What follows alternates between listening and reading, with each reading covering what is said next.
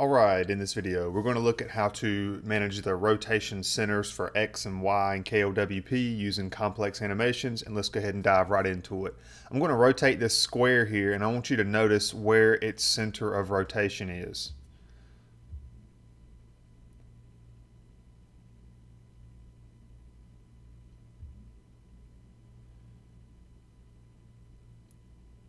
So hopefully you notice that it's kind of rotating right here. That's like its rotation center. Let's look at that one more time. As you can see, it's rotating right around there. Well, if you've watched my Scale X, Y video for complex animations, I recommend you check that out. Rotation works the same way. It's based off the center of the shape. So if we look at the center of this square, it's right there. That's the center of this shape. And if we move to the right, 1, 2, 3 units, and then we move up 2 units. If you've watched my Scale XY video with the grid, I show you how to get the grid. This grid represents little square pixels that are 50 by 50. So really what we're doing here is we're going to the right 3 units, which is 150 pixels, and then we go up 2, and recall in that video, when we go up, we have to actually use a negative Y value. So we're going up these 2 units. That's going to be up 100, so we want to use a negative 100. Well, let's look in KLWP, and I'll show you how I have it set up. So inside of our complex animation here, it's really the same kind of setup, except I'm dealing with the rotate X center, the rotate Y center, and then, how many times do I want to rotate it? Just make sure you set your center right there at 0%. This works a lot like the Scale XY centers, except now we're dealing with rotations. So as you can see, the rotate X center is 150. That means we go 150 pixels, or whatever you want to call it, to the right, and then we're going to go up 100 pixels. Make sure you use a negative when you want to go up when you're dealing with this. And then I had at 100%, I have it set to rotate 1080 degrees. That is going to be 3 complete full rotations. So if I check this, and let's just take this shape that we have here and let's just position it somewhere else, because it's worth mentioning here just in case you didn't get it in the first time I did the Scale XY. If I just move this randomly, let's say we move it somewhere like right there, it's still going to rotate based off the center of the shape. So I'm going to bump this over just a little bit to kind of get it back inside of my grid, and I think that right there is going to be good. So I didn't change the center of rotation. I left my complex animation the exact same way, and let's just look at that one more time. Our rotate X center is 150 to the right. Our rotate Y center is 100 units up. So let's check that, let's save it, and let's go back to the home screen.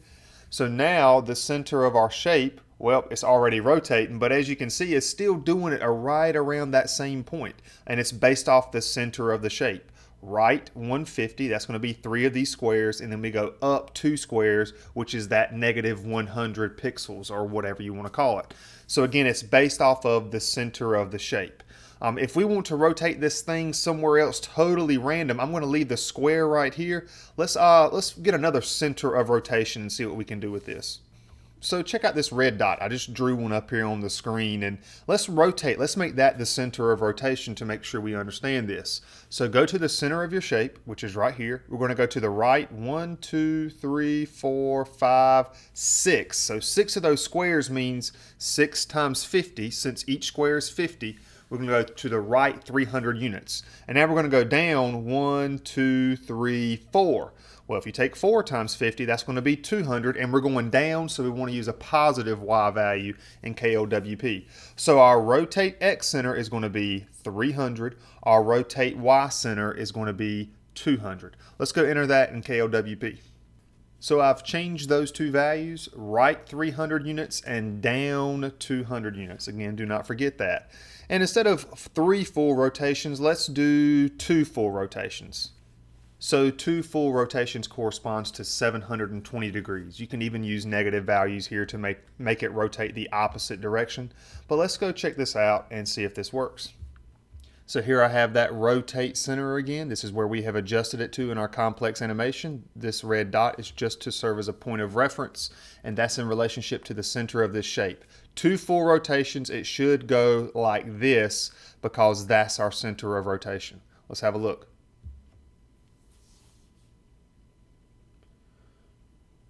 And as you can see, that's exactly what's happening there. That is our center of rotation. So if we go backwards on this, it's doing the exact same thing, obviously in the opposite direction.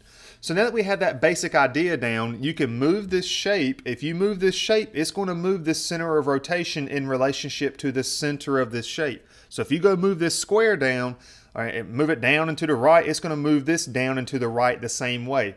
You cannot forget that. That's very important. This rotate XY center is just like the scale XY center. It's going to move in relationship to the center of the shape or whatever object you're trying to move.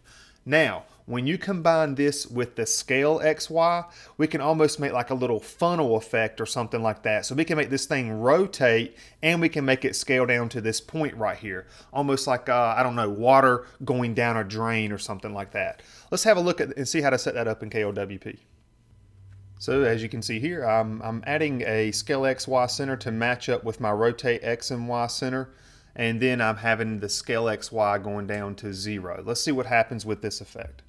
So here's our shape yet again, and now what should happen is we're going to get that same rotation, but as it's rotating around this center point here, it's also going to scale to this center point since we set it at the same scale X center and the same scale Y center as we did for our rotate X center and our rotate Y center.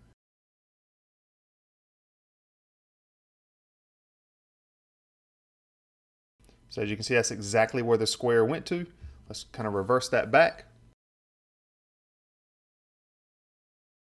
And you know, now what you can do with this, that you've got these two ideas linked together, you can actually you can rotate the X and Y center to a different spot, and you can scale the XY center to a different spot.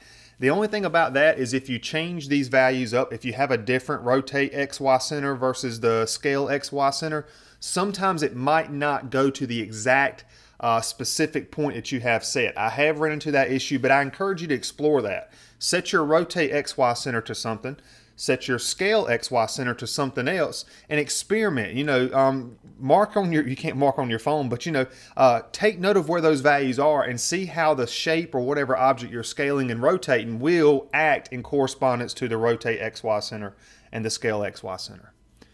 And there you have it. That's how you can deal with the rotate X and Y center in KLWP using complex animations. And that's it for this video. I hope it helped.